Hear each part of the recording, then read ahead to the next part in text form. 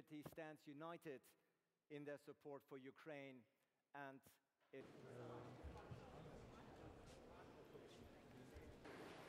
That is why we gather here today, to discuss how to ensure and how to sustain the financing of the recovery, reconstruction and modernization of Ukraine for years and decades to come.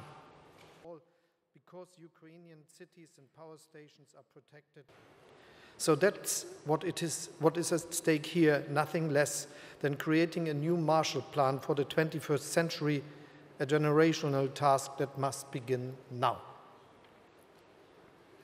The recovery, reconstruction and modernization of Ukraine will indeed be a challenge for generations, one that will require the combined strength of the entire international community.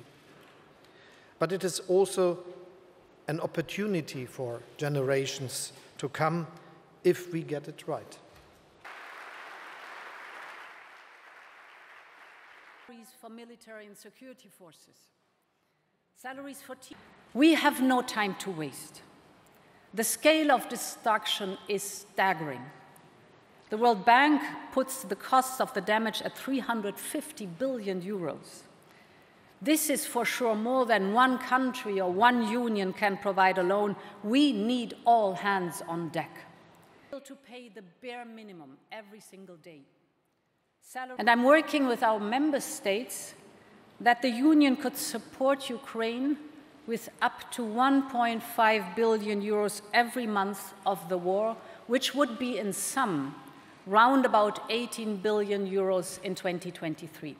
The United States and of course from the international financial institutions. Ukraine needs fast rehabilitation right now as we speak, especially as Russia is deliberately leading targeted attacks on civilian infrastructure with a very clear aim to cut off men, women and children of water, electricity and heating as the winter is approaching.